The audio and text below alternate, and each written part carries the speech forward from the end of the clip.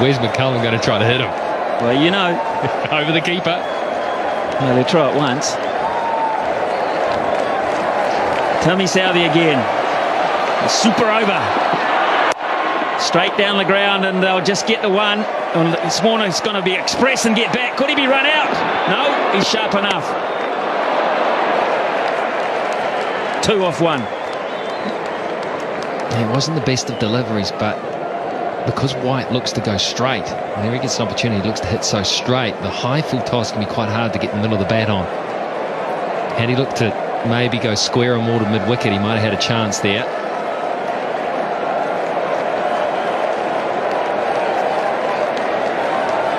New Zealand will use Martin Guptill, Ross Taylor and Brendan McCullum when it's their turn to bat. It seems a long way away at this point. Here's Southey again. Just a single. Tim Southey. Yeah. He's bowling a season's worth here.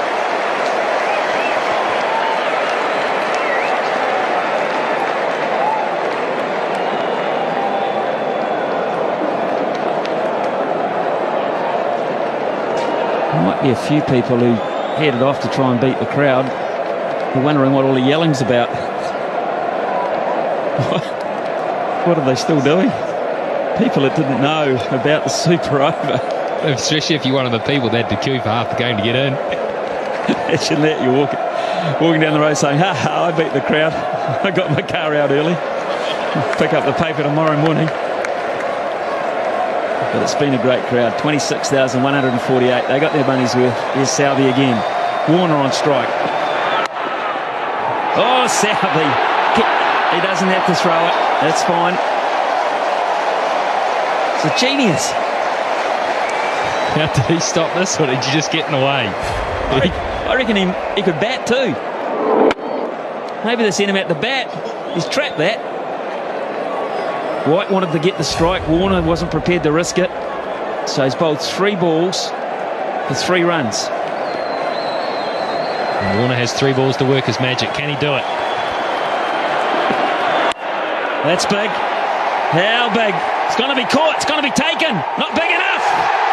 Nathan McCullum. The most important thing there, it's a dot ball. And Australia only have 1 wicket up their sleeve, but White gets on strike. He was close to his arc, but he toe-ended it. It was just too wide for him to get in the middle of the bat on it, and so it went up. It just floated up. Nathan McCullum, I tell you what, I don't care what the situation is, he does not drop those. He had his head, he was looking to place the ball around the park. He looked like he was cool, calm, he knew what he was doing, he was in form and he was hot. Anyway, that's all academic. Here's White. There's Tim Southey again too. Oh, my word. He runs him out. That would be the end of the innings. He didn't try. Hey, Tim Southey, how about this? How about that? But absolutely perfect. Well, is Brendan McCullum man of the match if New Zealand win? Of course he is. Or is Southey? Is Tim Southey?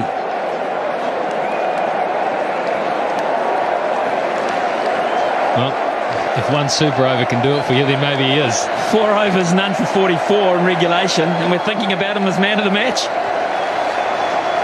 Last ball, super over. And that'll only be 1. They'll run again, and mow as well.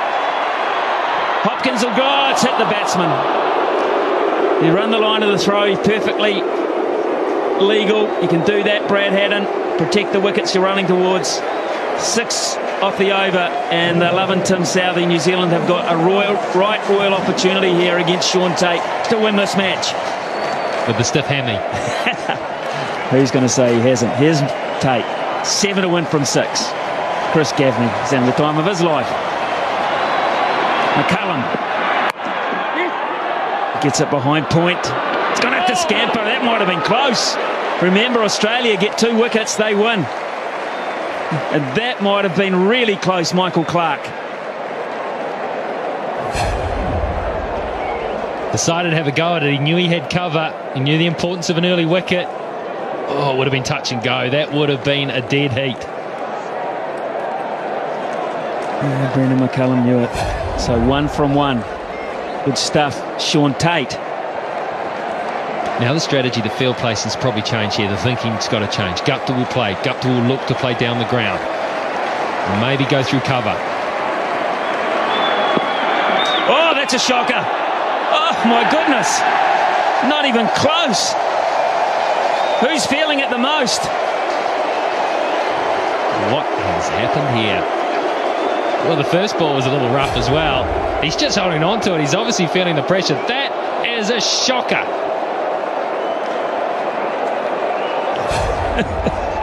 Hadden did well to cut that off. 5 from 5.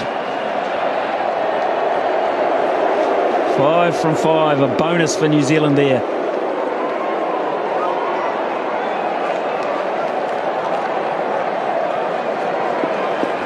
And take the one. They can take a single. They've got McCullum at the other end, chumping at the bit to have another go. Here's Tate. What can he come up with here? That was wideish too. That might have pushed the boundaries. Clark again misses. Another run-out opportunity.